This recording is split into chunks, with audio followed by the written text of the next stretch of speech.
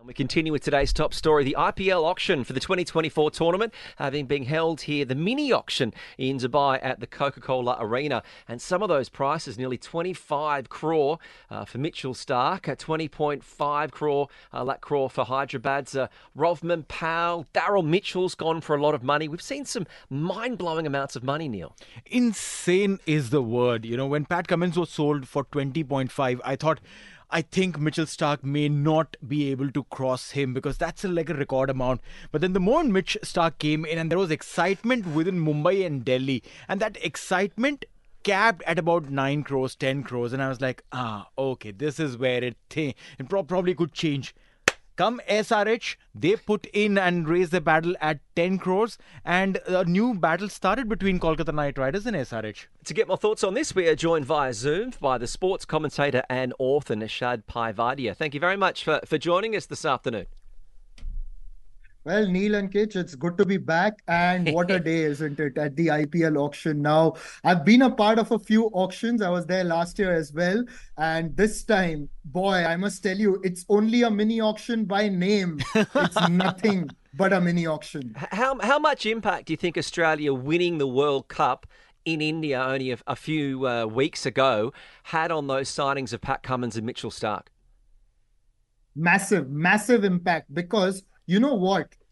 Indian fans grudgingly, and I use that word again, respect the Australian team.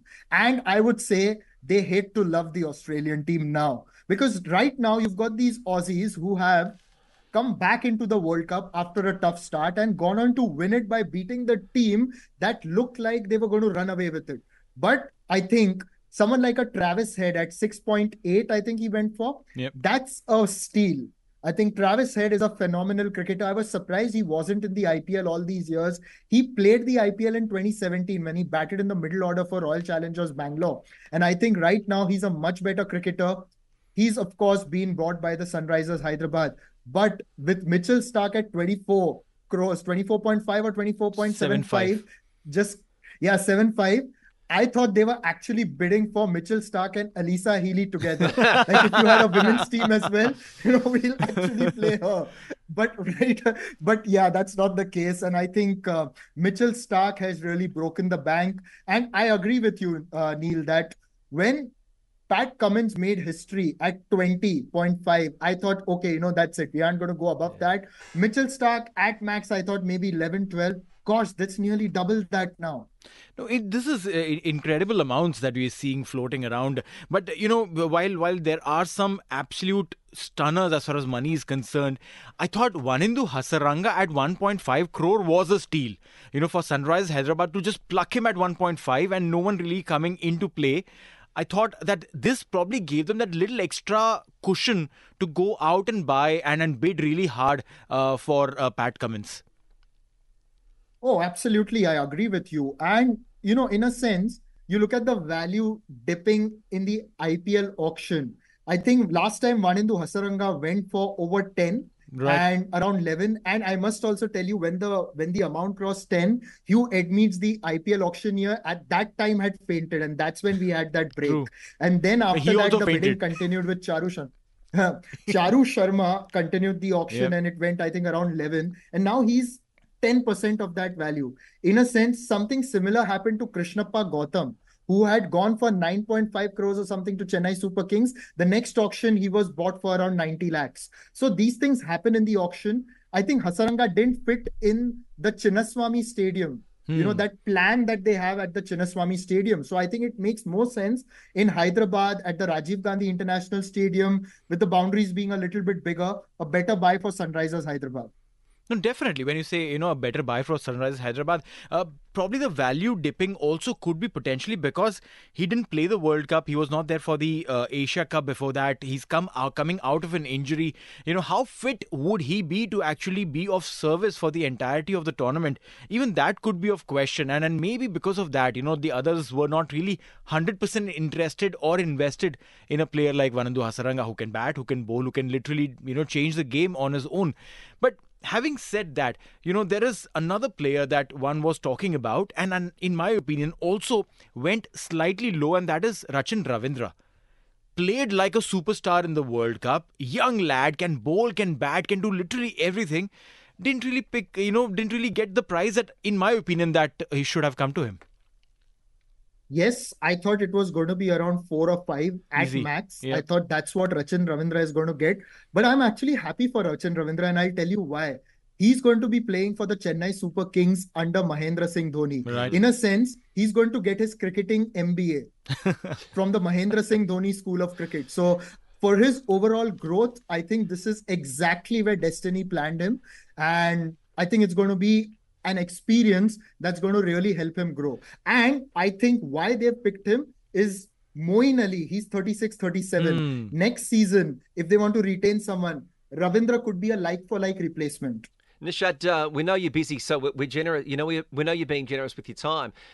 But on that situation with Rachin, I know his accountant will say, "Oh, it's a shame he didn't go for more money." But do you think that might help his cricketing ability? Because suddenly he won't be under so much pressure that if he's gone for a huge amount, he's not going to be out in the middle going, "I have to perform here because I'm under so much money." Exactly. And I think that price tag does affect a lot of players because, when they come in, they are human after all.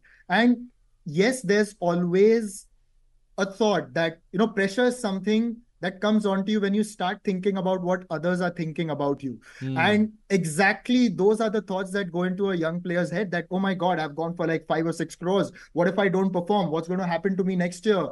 What's social media going to do? Are they going to troll me? So yes, I think in a way, it's a win-win for Rachin Ravindra. A, you're playing under MS Dhoni. You're going to learn how to handle pressure. B, you don't have that pressure at all. Now there's no expectation as such. You're just going to go out there and you've got a captain who's going to tell you that, young man, just go out there, express yourself and enjoy your cricket. That's a very interesting point that you make of a captain, Mahendra Singh Dhoni. Now, there is a captaincy trouble for SRH. Who do they make captain? Does Aiden Markram continue being the captain of SRH? Or just because you've got Pat Cummins, a World Cup winner, do you just announce Pat Cummins as your captain? That's going to be very interesting. And I think a lot of it will also depend on the SA20. Now, Aiden Markram was identified as a leader very early in the South African system. In Dubai, he won the Under-19 World Cup in 2014. And then last year, he was also the captain of Sunrisers Eastern Cape, which sort of gave the confidence to the Sunrisers management, let's appoint him as a captain here as well. A very good head on his shoulders. Now, you're going to wonder, are you going to try to tinker so many things, especially after 3 seasons of instability? I think you take a punt on Aiden Markram just the way you've done with David Warner back in 2015, made him captain, held on to him, and then Warner delivered as a captain in the next 2 seasons. Well, we appreciate your time. It's fascinating to see some of the results from the mini-auction. Nishad Pai Vaidya, the sports commentator and author. We also have to give you the award of the clearest Zoom video. You've got the best home setup of anyone that we've spoken to. So we thank you. I've got everything. I've got a ring light. We can tell. My router's like right here. Yeah, it looks good. Right, it looks good. And my treasure. Yeah. And my treasure behind He's got books behind him, so he looks like he's a lawyer as well. Thank you very much for your time. We appreciate it. Good to speak to you. So what do you make of that? IPL 2024, so many dynamics. And obviously that issue with some of the players, it does affect your performance because you suddenly look at, I'm the big international star here. I've suddenly got to deliver and perform above my ability. Which is so true. Psychologically, you need to probably live up to the expectations of the big bucks that have been given to you. And will Mitchell Starc and Pat Cummins be able to deliver every single delivery when they come out to bowl? Mind you, I did my mathematics and they are paid 32,000 dirhams per delivery for Mitchell Starc to come out and bowl. 32,000 dirhams a delivery. Now that is some kind of pressure. If you got any thoughts, how did your team go? 0586861